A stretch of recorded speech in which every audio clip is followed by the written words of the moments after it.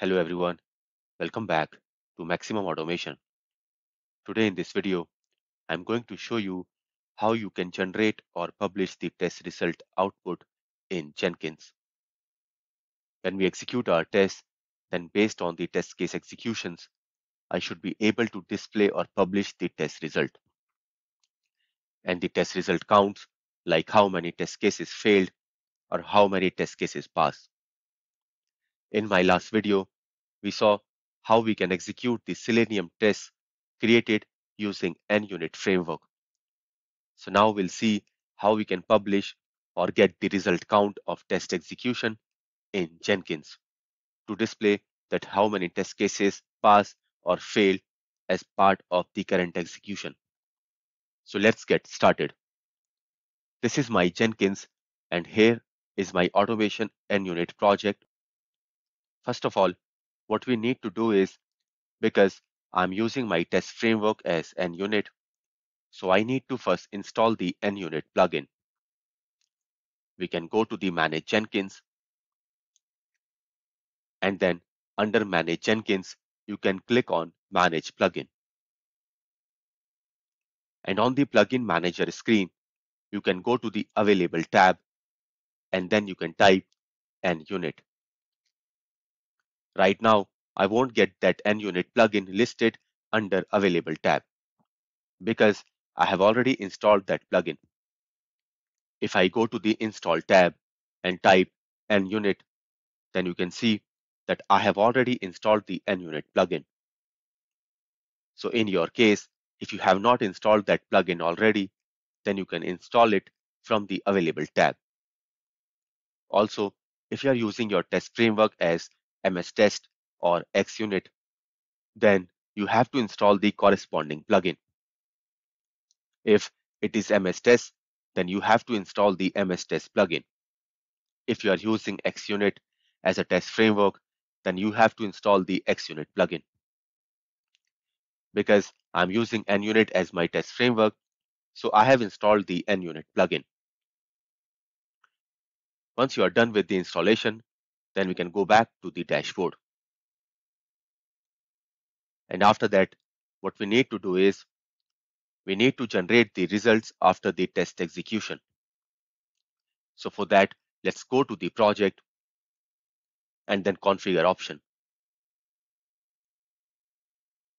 Here, I'll go to the build step. This is our .NET Run Unit Test step. This step is used to run the unit tests which we have in the project. Here, we are using .NET SDK to execute our test. And once the test execution is done, then we need to publish the test result to display how many test cases failed or how many test cases passed, which will basically display the status of our test execution. So that part will be covered in the post-build actions, because as part of the build, we'll build our project, clean our directory, or we'll execute our test. But once the test execution is done, then we have to get the test result status from the last execution. So we'll perform that operation in post-build actions. If we go to the post-build action and then click on this drop-down, then you can see here the option Publish NUnit Test Result Report. The moment you install the NUnit plugin, you will get this Publish NUnit Test Result option in the drop-down. In case you want to publish a MS test result or XUnit test result, then in that case, you have to install the plugin for the same. And after that, once you are done with the installation, then you'll get this test result option for the corresponding test framework. Because I'm using NUnit as my test framework, so I'll click on this Publish NUnit Test Result Report. And after that, you have to specify the location where my test results has been generated.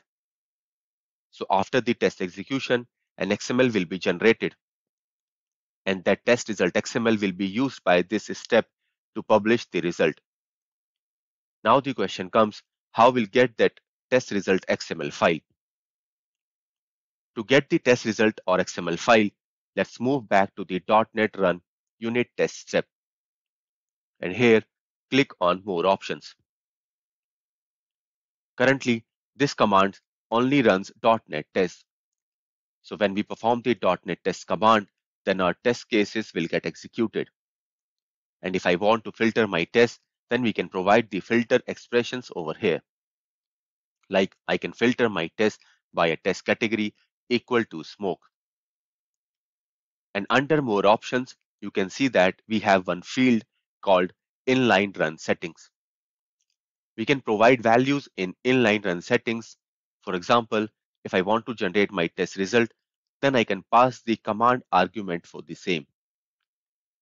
And the command to generate the test result is NUnit dot test output XML equal to result location. So this will be the location where I want that test result output XML to be generated. And then we can provide the location where we want to generate our test result XML file. So you can paste the location over here.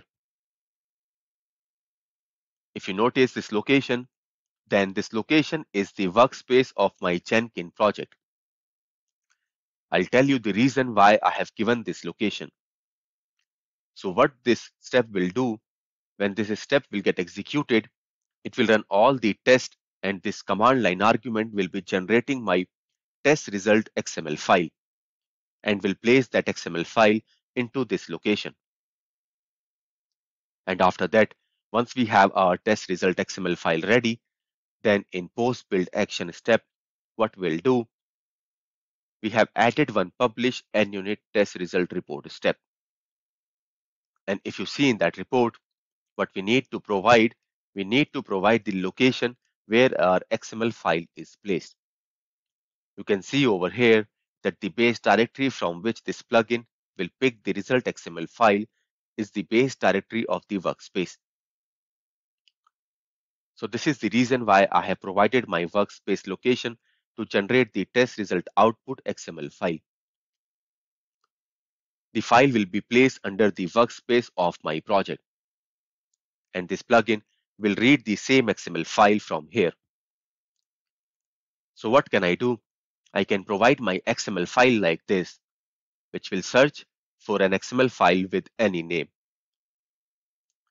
The root location of my workspace is this. If you want, you can add another folder over here. If you want to generate your result in a specific folder, then you can provide the folder name. And then the same folder you have to specify over here also. Now under the base directory, it will search for this folder, and under this folder, it will search for this XML file. So you can provide the folder name based on your need where you want to generate the results. Currently, in my case, this will be generated under this base directory and the same will be picked from the base directory itself. Now let me save the changes. And then I'll click on this build now to queue the build. You can see the build has been started. And if I go inside this build, then to the console output, then you can see that the command in the log says .NET tests, where the tests are filtered by test category equal to smoke. And you can see that I have one more command line argument, which is NUnit.test output XML equals to this location. It means my NUnit test result will be generated at this location. Right now, I have two test cases which are marked as smoke. So in this execution, only two test cases will get executed. Now let's wait for the test cases to get completed. And after that, once the test execution is done, then we'll have our test result XML file. And the same file will be consumed by the NUnit plugin to publish the test result in Jenkins.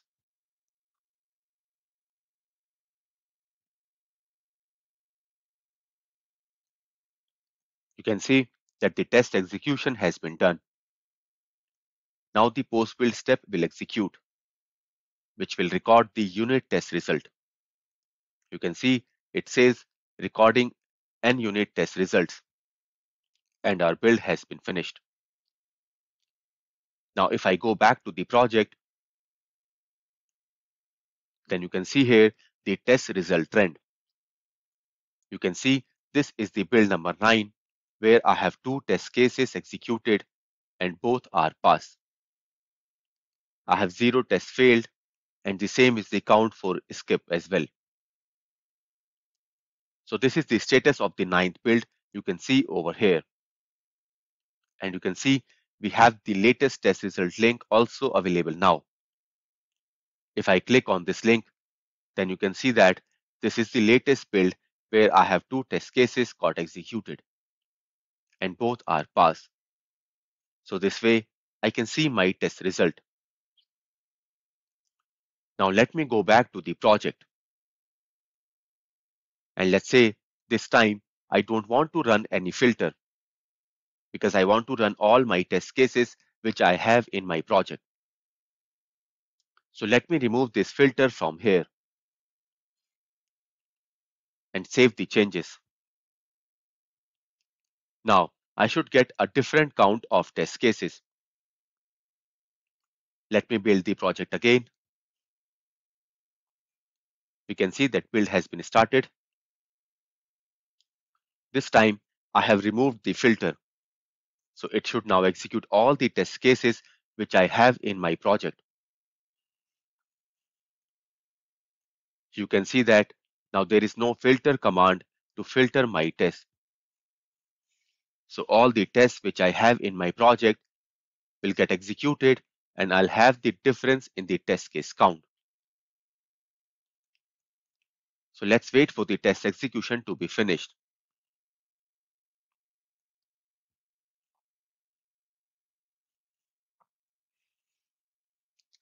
So the test execution is done. You can see that now we have a total of 6 test cases executed, and out of those test cases, 1 has failed and 5 are passed. Now let's go back to the project. Here you can see that this time the build number 10 got executed, and you can see that on the 9th number build, we have 2 test cases executed and all 2 test cases were passed.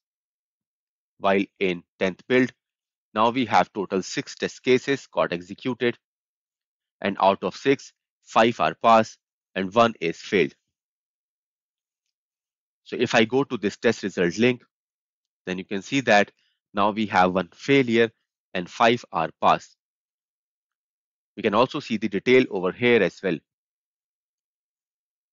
If you want to see the history, then you can see which test failed. This is the test which failed, and you can see the reason that this element was not found. And this was the exception. If you want to see the execution details, then you can see we have 3 test cases available under home test and 2 test cases available under login test. And 1 test case failed under the login test, and then you can see the details here. These are the 3 test cases available under login test, and out of that, invalid user password test case failed. So this is how you can see the result of your test result in Jenkins. I hope you like this video. Please put your comments in the comment box. Also, please do not forget to like, share, and subscribe. Thank you.